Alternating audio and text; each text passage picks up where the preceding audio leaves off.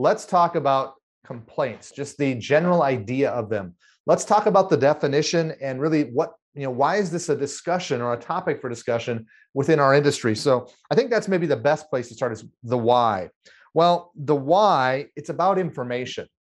Hey, complaints happen. I don't care what sort of business you're in, whether it's banking or some other form of retail or sales or whatever it may be, complaints happen.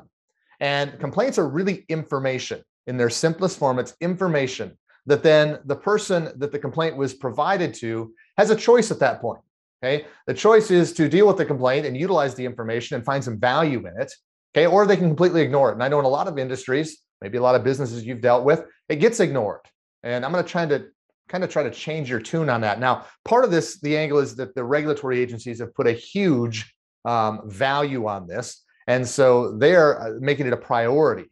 But let's just set that aside for a moment. Yeah, regulatory priority, but let's find another way to sell this and try to get more buy-in. This information is extremely valuable. And I'm going to give you more on that here in just a moment. Now, the regulatory chains, okay, what's the push coming from?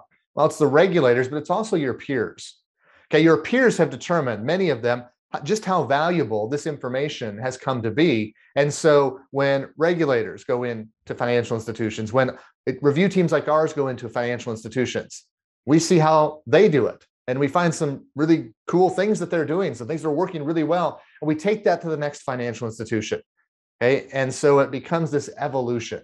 That's what's really pushing the change, the evolution, if you will. It's your peers pushing to move from good to great.